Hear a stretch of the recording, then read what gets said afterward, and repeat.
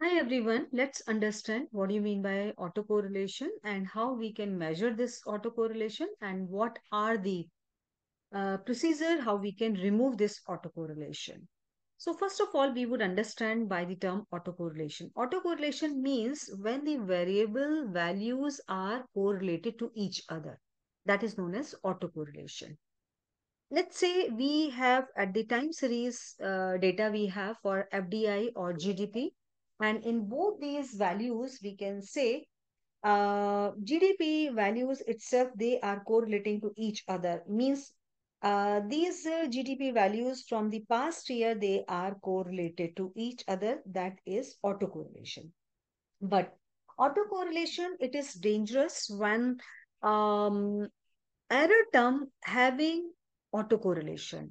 Error term, it should be random. But when it is not random, it is showing consistency that is there is correlation. That means it there is we can call it autocorrelation.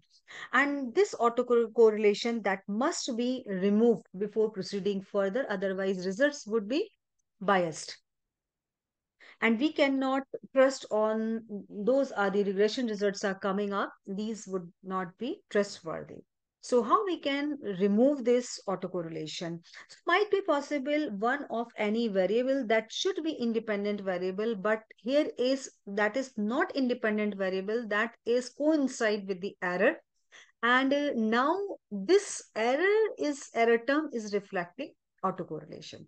So this autocorrelation not by error term, it is by this particular variable behavior. So if moment we will remove or we can detach or we can separately identify this particular independent variable that is already merged with error term. So this autocorrelation problem would be removed. So first of all, we would understand what do you mean by autocorrelation and how we can measure this through in EViews. Let me delete this data. That is the old one. Quick. First of all, we would estimate one equation. And in this equation, I am going to take GDP as my dependent variable. And this is my constant. And after that, I'm going to take inflation. And inflation is my independent variable. And let me check. So now you can see these are the values. And here is you can see Darwin-Watson statistics that is reflecting 0.545. It means there is autocorrelation. Because autocorrelation, when the Darwin-Watson value is 2, that means there is no autocorrelation. But when Darwin-Watson value, that is in between 0 to 2, that means there is positive autocorrelation. And when the values are 2 to 4, in between 2 to 4, that means there is negative autocorrelation. So in this problem statement, we have Darwin-Watson statistics are reflecting there is correlation because values are less than 2. Now, how we can remove this autocorrelation problem? I'm just showing you one example of when there is no autocorrelation. In the independent one variable, we have to check. Again, quick estimate equation and what we have to do, GDP, then constant term, then I'm going to take only FDI. I'm going to take FDI and FDI, yes, of course, and then press OK. Now you can see what are the results.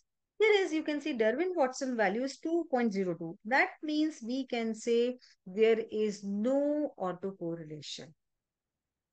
Why? Because value is equivalent to 2. So there is no autocorrelation in this particular variable. Now, we have checked with inflation, there is autocorrelation problem is existing. So what we have to do, simply, we would like to remove that value. First of all, let me GDP and constant term, and I will take inflation. And in this inflation, let me just open this.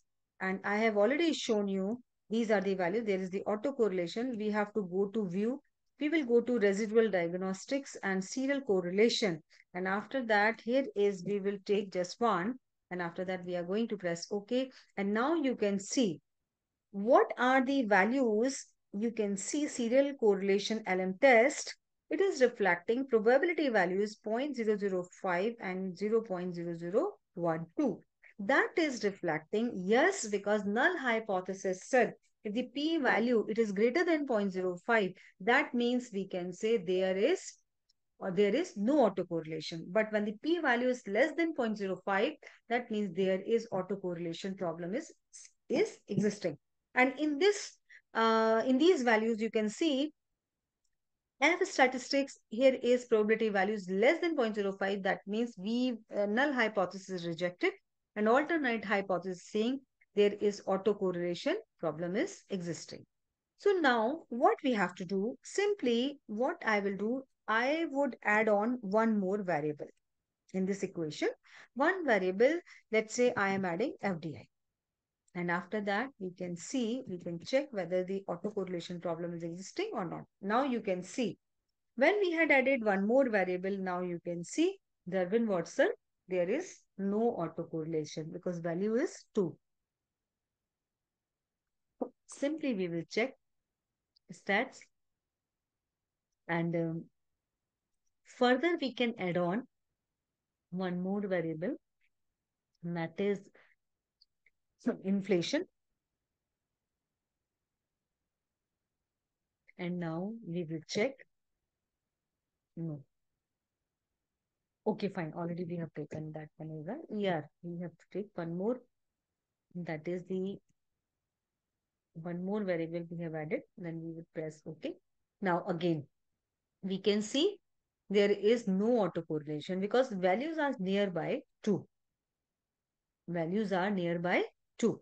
So we can say there is no autocorrelation problem. But if you have autocorrelation problem, you can measure with the help of Darwin-Watson statistics.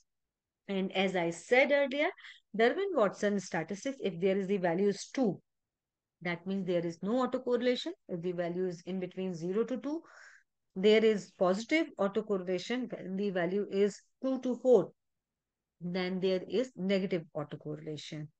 But in this case, there is no autocorrelation. Darwin-Watson value is are very good, is nearby 2. And how we can remove it, as I had explained you, we have to add on one new variable.